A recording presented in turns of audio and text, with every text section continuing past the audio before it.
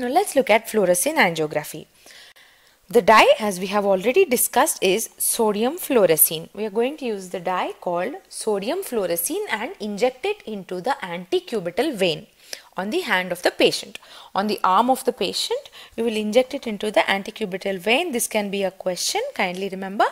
And it reaches the retina in approximately 11 seconds. So within 11 seconds of your injecting the dye into the antecubital vein, it's going to reach the retina.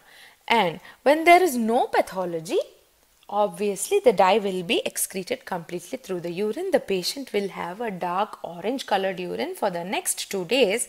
However, in case of a pathology, the dye leaks into the surrounding retina. Whenever there is a vascular problem, the vessel allows the dye to leak into the surrounding retina, and this leak can be photographed by a powerful instrument called the fundus camera.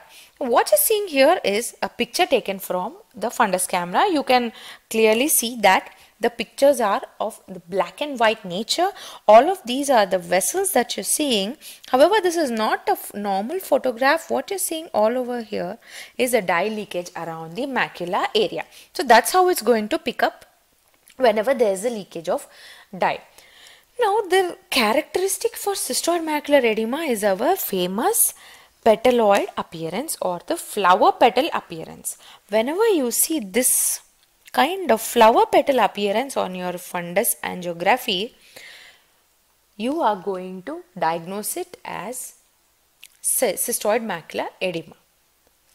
However, the limitations of this is that you're going to poke the patient. That is, it's an invasive procedure, and some unfortunate people also react very badly to it, and they can end up having bronchospasm or cardiac arrest. Hello everyone, this is Dr. Sai Suguna, your mentor for ophthalmology at Medicoapps. Now thanks for watching the video. Now we have put such videos all together in our ophthalmology app. The trial version you can download from the link over here or in the description box below.